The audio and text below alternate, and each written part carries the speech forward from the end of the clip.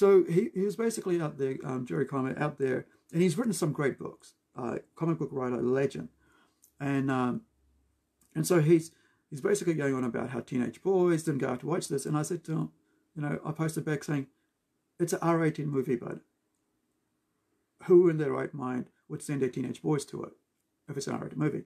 And not only that, teenage girls to it as well. So you're forgetting the teenage girls who love Harlequin, right?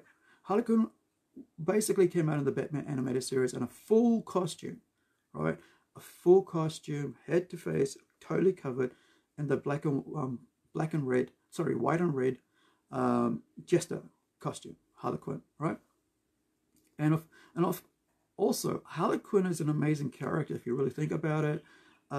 She was a therapist who was providing psychology to looking after Joker. He basically played head games with her and got her basically twisted in the head, and she basically went over to the dark side. And basically, this movie is basically about two villains. And I don't understand how they can say, well, it's a superhero movie. It's basically two villains who have no powers, right? So it's a comic book movie like Joker, but with two villains. Main characters are two villains. So how do you then try to promote two villains? There's no sort of redeeming factor if you're going to just go villains going off at each other who are killing people for the sake of killing people because they have problems in their lives. Black Mask in this movie is supposed to, comes from a very bad home situation, gets into criminal, becomes a criminal, and hates Harlequin for whatever reason. He's supposed to be a man hater. Woman hater. So you've got someone who hates men and someone who hates women. So you've got two very horrible people with horrible pasts going at each other in a movie that basically has no redeeming factors. All right? So if you really think about it, that's where it's at. So you can't make a movie about two villains. Joker was just one villain.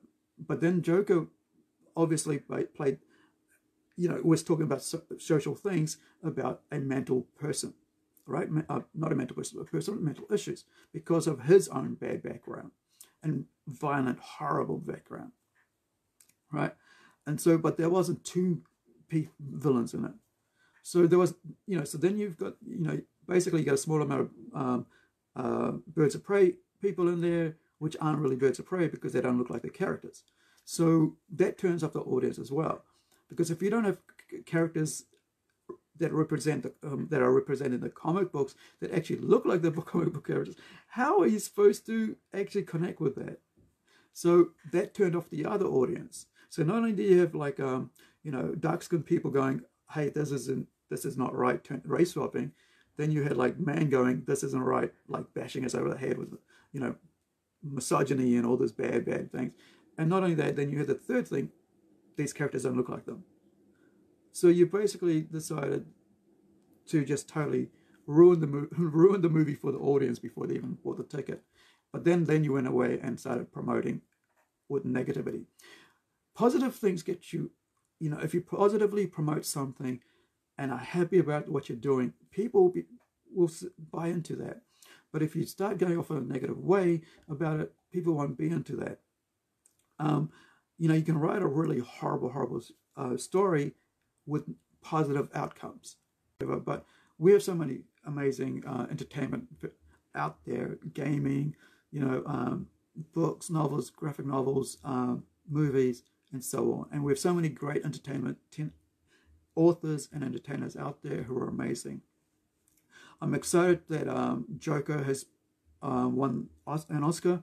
Joaquin Phoenix won an Oscar, and that's great because it's the first time that an actor for a comic book-based movie has won an Oscar as a best actor. And that really shows how there's respect now given to creators of comic books and to comic books itself. Because in the past years, here we go. And in the past few years, decades, comic books especially were so rubbished in the entertainment industry. Nobody wanted to touch comic books. And then when they realized that there could be money made in it, that's when people start, hey bud, here we go. Then people See, when it comes to Hollywood, it doesn't matter about skin color. It doesn't matter about sexuality.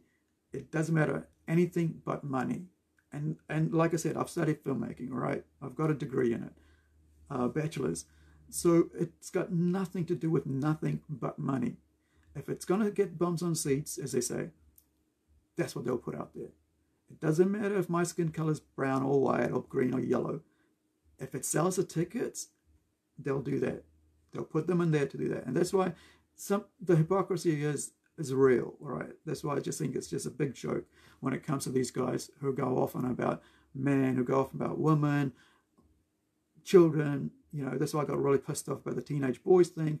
And the other thing is, guys, everybody, you know, and here's the thing, Gerry Conway was going about tits and ass. Oh, it's because it wasn't hypersexualized. It's like, you're so out of touch with reality, you know, Gerry, because at the end of the day, every teenager has a cell phone, and they could just Google the damn thing, right? If I want to see tits and ass in my movies, I'll just go parody. Just boom, and it's there. And this is the reality of these people. They're so out of touch when it comes to normal people, and that they live in such a bubble that they don't understand that people don't want to be preached to. I don't want to preach to. I don't want to preach at my audience who's reading my comic book. I just want to tell a story. If they like it, they like it. If they don't, they don't. That's fine. But I don't want to be preached to. And so, you know, myself and my bud, we're going to go see a movie tonight. All right, we were going to see Harley. I wasn't going to. Then he talked me into it, and I said, okay, cool, we'll go see it. And then I see this thing from Gerry, and I'm like, I ain't wasting $10, $15 on a movie that doesn't want me to see it. Especially when you got these guys out there telling me I shouldn't be seeing it, that I'm a bad person for watching it, or I'm a bad person in general because of my gender. Next thing they'll talk about my sexuality. Next thing they'll talk about my you know, race, whatever, ethnicity, right? So the whole thing's a joke. You can't trust Hollywood because it's all about money at the end of the day. Just tell a good story. That's why Joker made $1 billion. That's why freaking Deadpool made $500 million of a $50 million movie. Or was it 56? 56? Yeah, 56 I think it was. Nobody actually believed that a R18 movie could do it. So they're saying this is Harlequin's a R18 movie. Yet Deadpool was hard R18. Spawn was a hard R18 movie. So they were saying this is the first, and this is the other thing I forgot to mention that I was going to post about last week about these guys talking about an R18 movie. Spawn was an R18 movie. The Crow, way back in the 90s, was a hard 18 movie, R18 movie. Right? So, and there's several others. Blade was pretty full on, chopping off heads and all that. And you've got Tomb Raider. They're forgetting, see, they play this game about gender. They forget that Tomb Raider, a franchise, a female lead, right?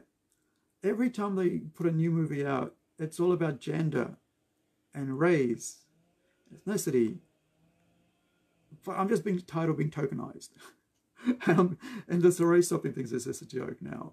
And diversity is a joke now because it's just a buzzword. Because one of the things I think about whenever they do this is there's a song by Public Enemy called Burn Hollywood Burn. Came out about 88, 89 if I remember right.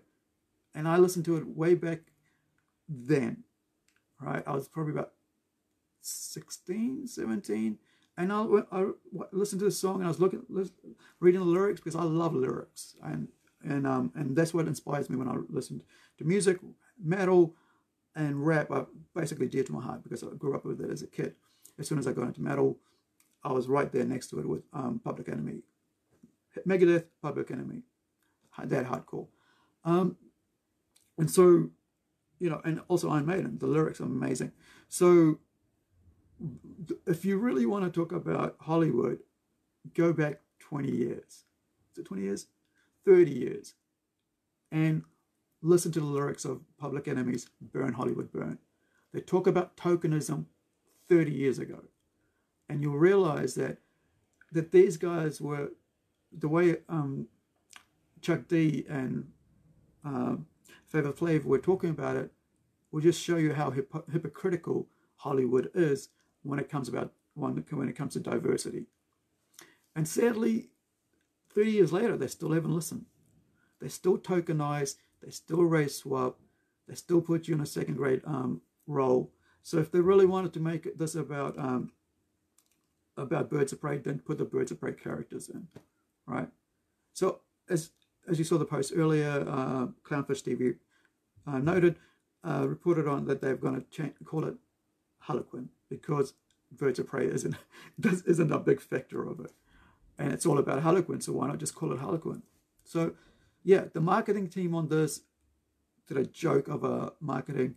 They should have just told actors just say good things for the movie, say you want bums on seats, say how hard you worked, how good the movie is, and just get people out, and not do a blatant clickbait, abusive attack on people, on your audience. It's not going to sell tickets. It never does. And then when it doesn't, then you start the blame game.